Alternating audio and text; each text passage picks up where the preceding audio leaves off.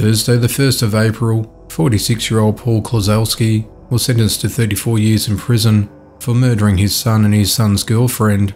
It all started on the 22nd of August at a family barbecue at Pawel's property, located in Mount McIntyre in South Australia. His 19-year-old son, Lukasz Klosowski, and his 19-year-old girlfriend, Chelsea Ireland, attended the family function. Although Chelsea felt uneasy about going, she went anyway to support her boyfriend. Paul had drunk at least 1 carton of beer that night, and he got into an argument with his son. He got so pissed that he loaded his shotgun and killed his son before firing through a locked bathroom door at Chelsea, who was on the phone to emergency services. Paul's wife and her children had run outside and were hiding in a small alcove at the rear of the property. When the authorities arrived, Paul was sitting with a firearm on his lap. Chelsea and Lukasz were both shot from close range in the chest. Police found Lukasz's body face down on a bed, and Chelsea in a bathtub with her phone. Paramedics pronounced them dead at 12:40 AM on the 23rd of August. During the trial, Paul cried for acting like a monster and said he didn't understand why he killed 2 wonderful young people. The world would be a better place if I shot myself instead, he said. After the judge sentenced Paul to 34 years in prison, family and friends shouted, "You're finished," and "fuck you." He won't be eligible for parole until he turns 80.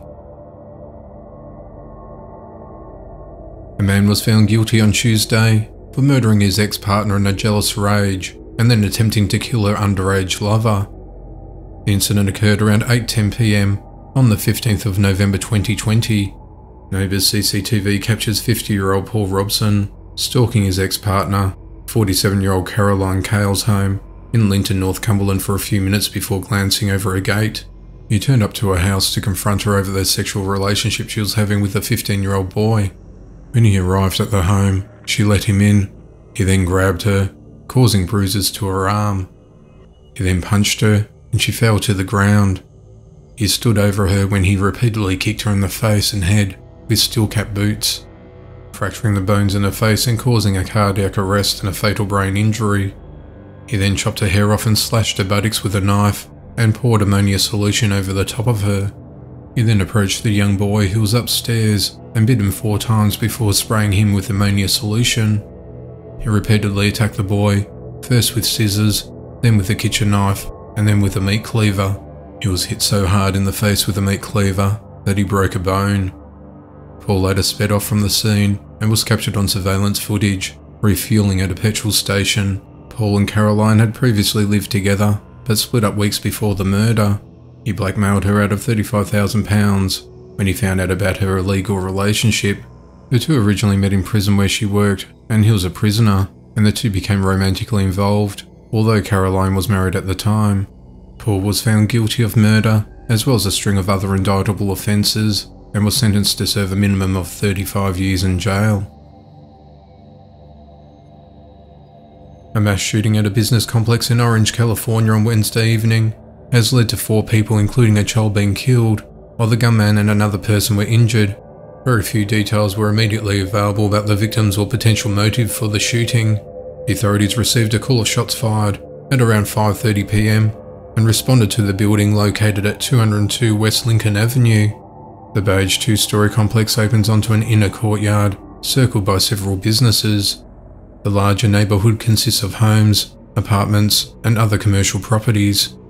When the officers arrived, they encountered gunshots fired, and they engaged with the suspect. The shooter was taken to hospital with a gunshot wound and was listed in a critical condition. It was unclear if the wound was self-inflicted or if he was struck by police gunfire. A firearm was recovered at the scene, and there's no current threat to the public. The other person injured was a woman who was listed in a critical condition, and no officers were injured at the scene. An Ona, West Virginia man is accused of attacking a greeter at a Barboursville Walmart. The incident occurred on Tuesday when 32-year-old Joshua Allen Atkins entered the popular store and attacked the greeter standing near the exit. He struck the man nearly 15 times until the victim fell to the floor. Whilst on the floor, Joshua then got on top of the man and continued laying punches into him before leaving the store and driving away in his vehicle. The victim didn't know the attacker and has never seen him before.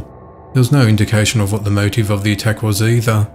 Joshua was tracked down and arrested and has been charged with battery and malicious wounding. He's been held in the Western Regional Jail in Barbersville on a $51,500 bond while he awaits trial.